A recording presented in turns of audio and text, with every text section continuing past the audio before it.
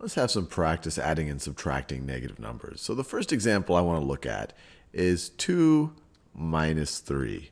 So right now I'm just subtracting a positive number from another positive number, but you might already see that I'm subtracting a larger number from a smaller number, so I'm probably, or I will definitely end up with a negative number. But let's just think about this a little bit, and I'm going to do it with the number line. So there's my number line right over there. Now if this is 0, this is 1, this is 2, this is -1, this is -2. We could view this as starting at 2, so this is 2 right over here, and then we're going to subtract 3 from that 2. So we're going to move 3 to the left on the number line. So we're going to move 3 to the left. 1, 2, 3, and that gets us to -1. This is equal to -1.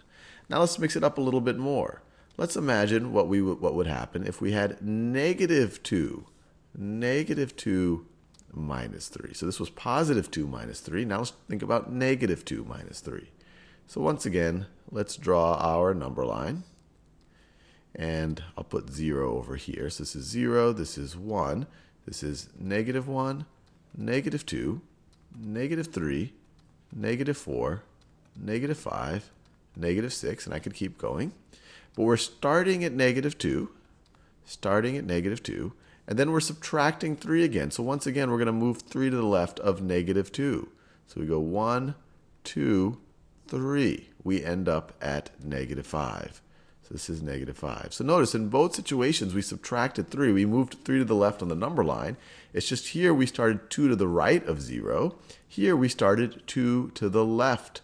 2 to the left of 0. This is -2.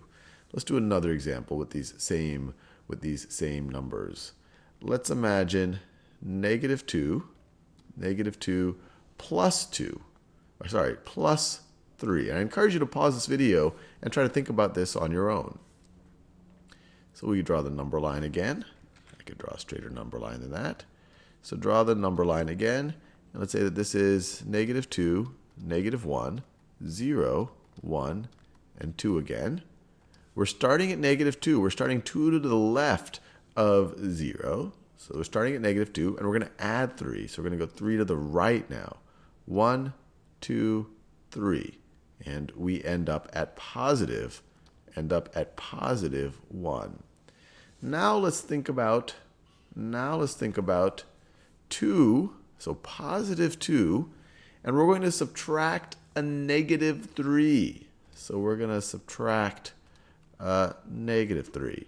In other videos, we've already talked about this. In fact, there's a video explaining why this actually makes sense. But when you subtract a negative, this is the same thing as adding the positive. So 2 minus -3 is the exact same thing as 2 plus +3. These two statements are equivalent, and this just boils down to this right over here is just going to be 5.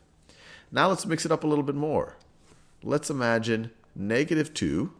Let's imagine -2 minus -3. Minus -3.